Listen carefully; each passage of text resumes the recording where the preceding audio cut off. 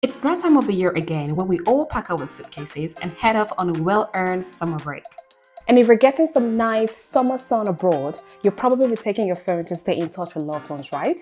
But be careful because you might be charged a huge bill for using your mobile abroad. So to avoid running a huge bill, follow these easy steps. Before you travel, check with your provider to see if you'll be charged extra for using your mobile where you're heading to. Also check your provider's website for offers that could help you save money. Turn off your mobile data on all devices to avoid roaming charges. Download your favorite TV shows, playlists or podcasts before you travel. Make use of free Wi-Fi where available. This could be in hotels, public spaces or airports. Or you could also buy a local SIM card to get cheaper local rates. Following these 4 easy steps can help you keep costs down while using your phone abroad, leaving you free to enjoy your summer holiday.